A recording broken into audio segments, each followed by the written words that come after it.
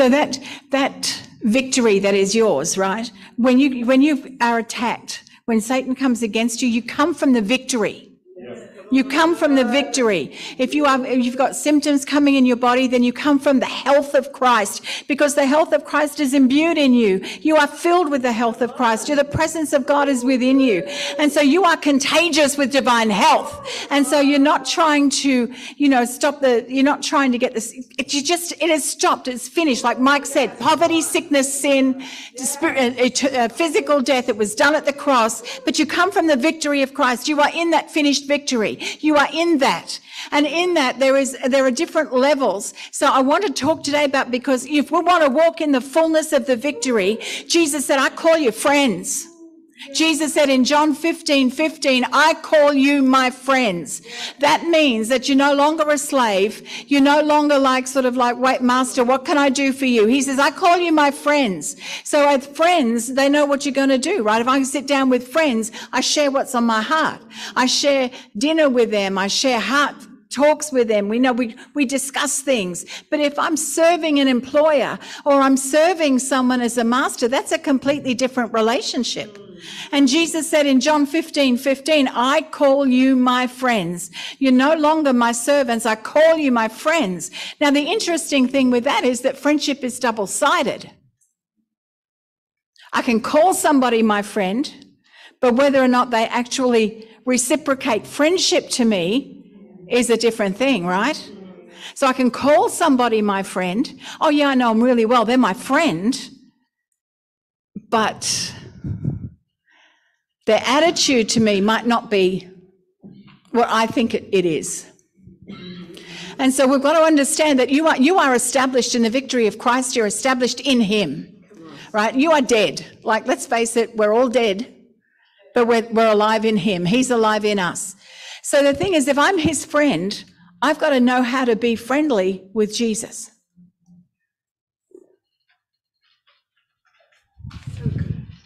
And I can remember years ago, I would be saying to Jesus, oh, I love you, I love you, I love you. I love you. I love you, But he said to me one day, he said, you can tell me that as much as you like. He said, but if your actions don't line up with your words, they're just words. Because if you love me, you obey me. And it's not a thing of works. It's being established in a friendship with Jesus.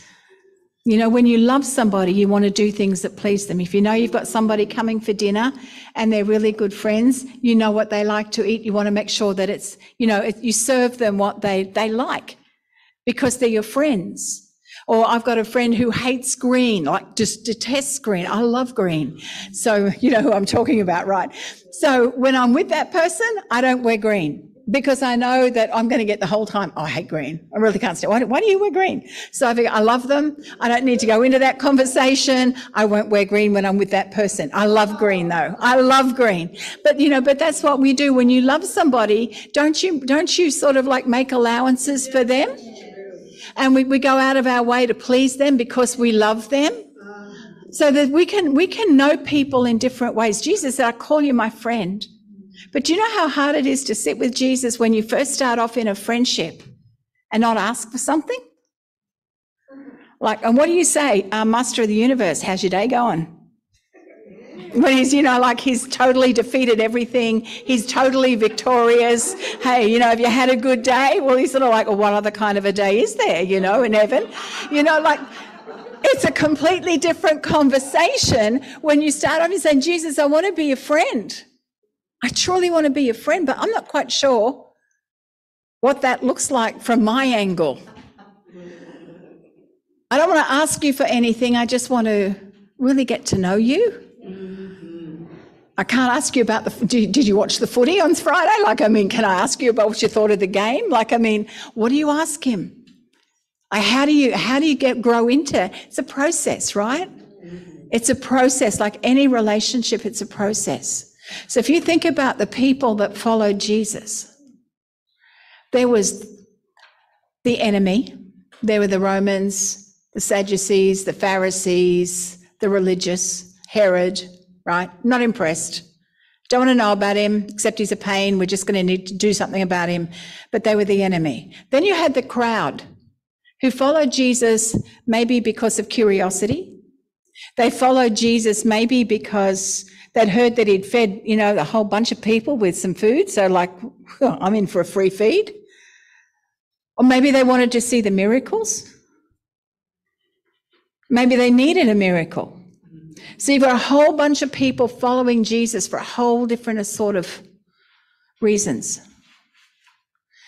Then out of the crowd, he draws 70. And he says in Luke chapter 10, I think it is, verse 1, and he said, I want you to go ahead of me, go 2 by 2, and I want you to go into the towns before I get there and prepare them for my coming. So out of the crowd, he discerns 70, 2 by 2, go ahead of me. Out of the crowd, he discerns another 12. Only these don't go ahead of him, they go with him. Different relationship. So Jesus doesn't have favorites like we think. Because everything with Jesus is, what do you call it? Cardionosis, heart relationship, heart to heart. So he has the 12, and they're his disciples and they become his apostles. And then he says, I've given you the authority, you go and do everything that I do. So he gives them the same ministry. They walk with him, they talk with him, he gets frustrated with them. That's a real friendship. When you can actually say, how long have I got to put up with you dense guys? Like seriously, how much unbelief is there in you? So, there's a real honest relationship. So there's the 12, but then out of the 12, there's 3, Peter, James, and John. And those 3 were with him on the Mount of Transfiguration. Those 3 were with him when he raised Jairus' daughter from the dead. On particular occasions, he took those 3 with him on specific assignments. It wasn't, I think, that they were any greater or better than the others. I think it was just that they were building a deeper relationship than the others. And then out of those 3, there's one, John.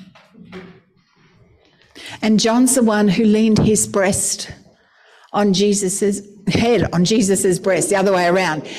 John leaned across because they don't sit at the chairs at a table, they kind of recline. Oh, shandara makiyatara kanama, so much easier in tongues.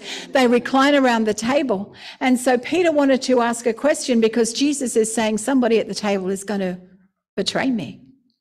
So Peter leans across to John, who's leaning against Jesus, and he said, ask him.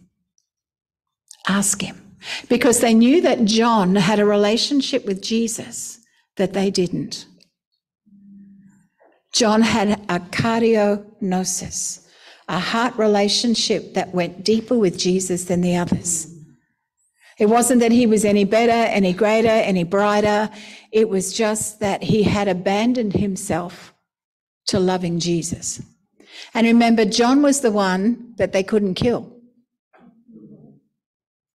They had boiled him in oil, couldn't kill him, chucked him on an island. He wrote the book of Revelation. I mean, what do you do with a man like that?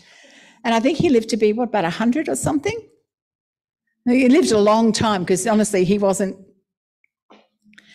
just wasn't conducive to death. But he was the one who had a relationship, although he did say, he wrote it in his own gospel, that Jesus loved him more than the others. So we know if you have to say that, you're sort of like, oh, really? But he was the one who put his head, like he reclined against Jesus. He was the one. And we all have that opportunity to be the one. So we can decide whether we're going to stay with the crowd or do we want to be part of the 70? Or do we want to be part of the 12? You think, you know what, the 3 look pretty good, but I want to be the one. And I want this house to be the one.